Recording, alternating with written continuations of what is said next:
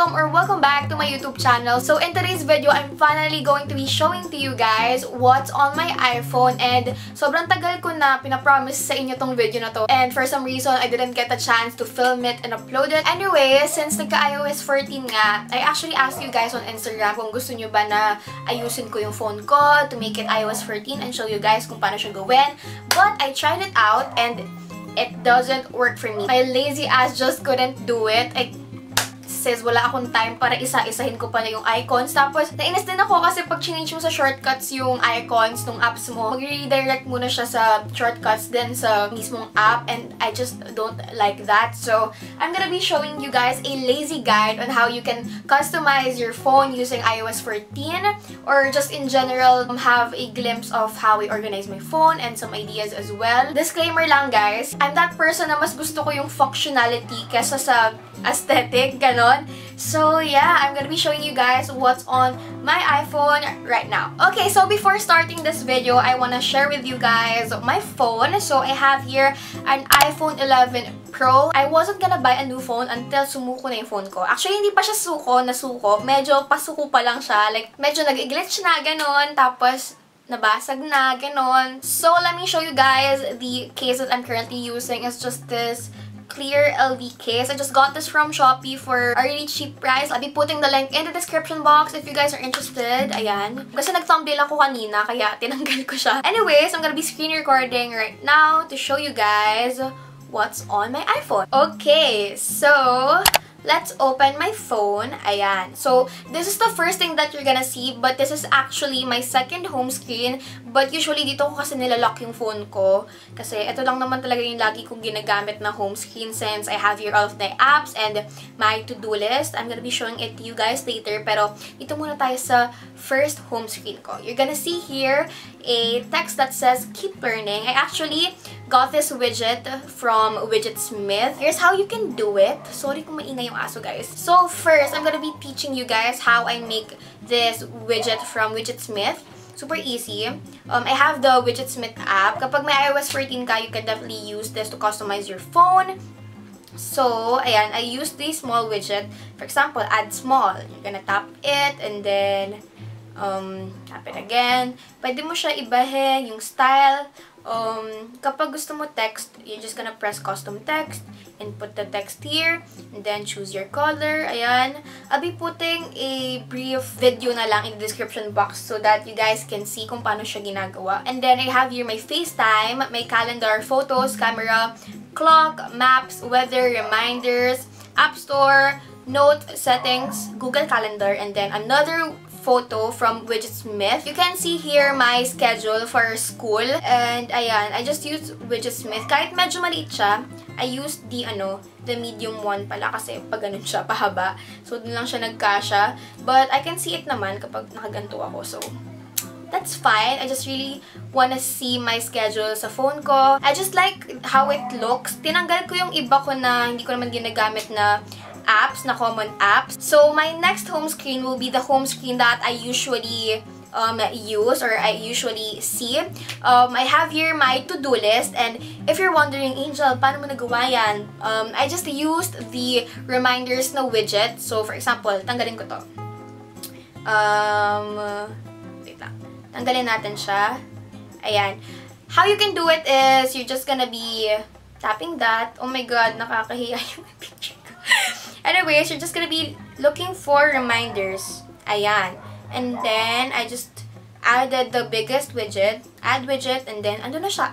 You can choose any way that you want to customize it. Like this. Itatap mo lang yun, name and appearance, and then you can customize it with whatever look that you like. Ayan, pwede nyo palitan yung colors. I chose this color, and then yung heart na icon sa baba. So, yeah, that's my to-do list, and it's called daily kasi this is the to-do list that I use on a daily basis. Like, everyday ko siya in-update. So, it's super easy compared to when you're using Widgetsmith or shortcuts for your to-do list. Kasi ito, you can literally just tap it, and then, ito, for example, this one, tapos ko na siya. This one, tapos ko na siya. This one, tapos ko na siya. This one, tapos ko na siya.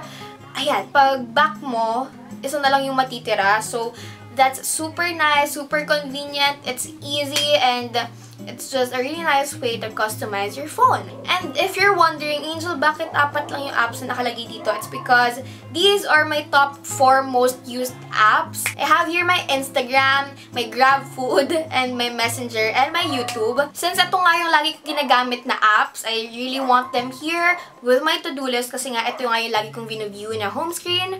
So, let's move on to my third home screen and my last home screen. I have here all of my apps, pero yung mga apps na to, yung hindi ko masyado ginagamit, pero I still wanna see them instead of putting them sa apps library. First will be my editors. I have here Snapseed, Lightroom, Visco, Onum, Afterlight, Layout, PixArt, Fonto, and InShot. These are the apps that I definitely recommend whenever you're editing photos, or if you want to input text sa photos, I use Fonto for that. If you want to arrange collages, I use Layout for that.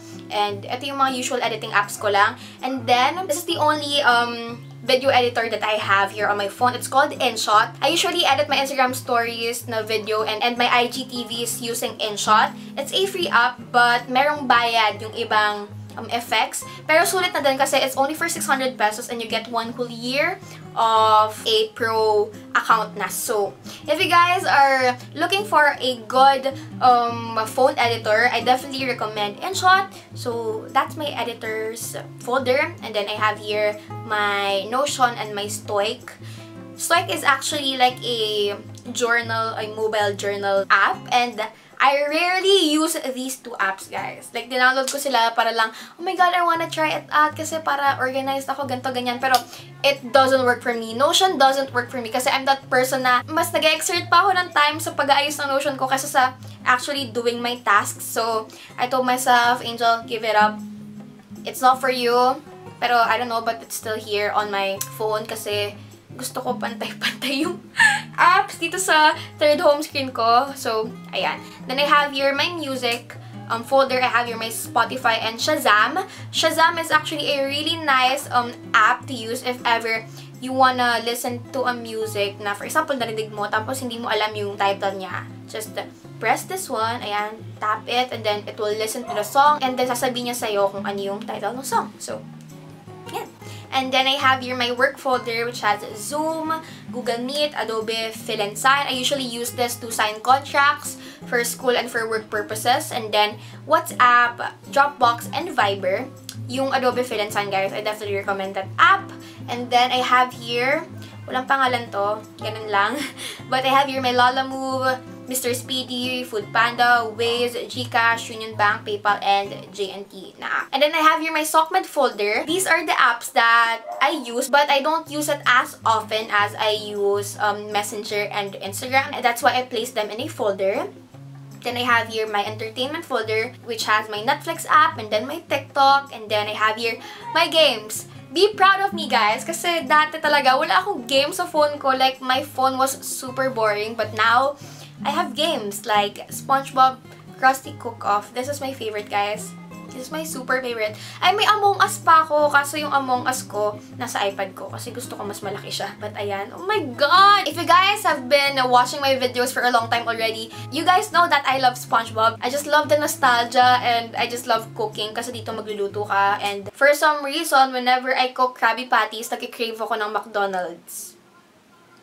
I also have COD, Call of Duty, and then I also have my chess app. Ginamit ko to kasi nag-chess kami for our PE class. And then I have here my Google folder, which has Google Drive and Google Photos. I have here my shopping app, which has Beauty Manila. Beauty Manila is where I source my favorite vitamins, my makeup, my healthy stuff, ganon. I also have here my Lazada app, my Shopee app, Carousel app, ASOS, Zalora, and Shein.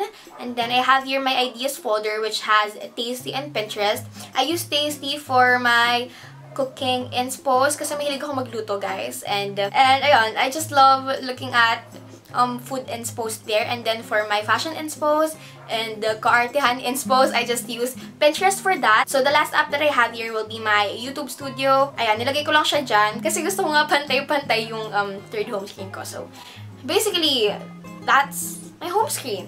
That's what's on my iPhone. Boring ba? Pero ganun lang talaga eh. Gusto ko talaga like super easy, like straight to the point lang yung what's on my iPhone na video ko. So basically, guys, that is the end of today's video. That is the end of my what's on my iPhone.